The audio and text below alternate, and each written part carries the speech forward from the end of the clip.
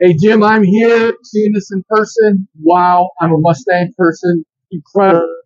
Mustang GTD, unlike anything we have ever done in Ford, and I've worked on a lot of the stuff, right? From Ford GT and Boss 302, Gen 4, Gen 5, Gen 6, the old Cobras, the Terminators. This is a race car that was turned and developed into a street car. When Bill Ford came out and said, returning to Le Mans, September 15th here in Hart Plaza last year, this was the vision that we had doing it with the Mustang and with the GT3 car. This is taking that racing bred DNA and translating it to the street car with things that even the sanctioning body won't allow it. It's incredible.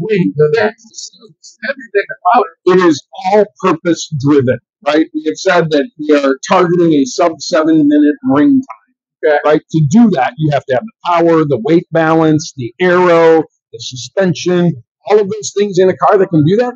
Yet it can drive to the track comfortably and with a lot of fun. And we're so excited about it because it's like unlike anything we've ever done before.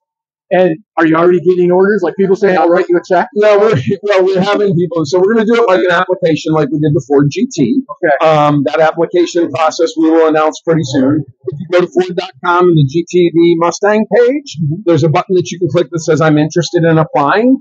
We will communicate with those folks in the near future about what that application process is going to be.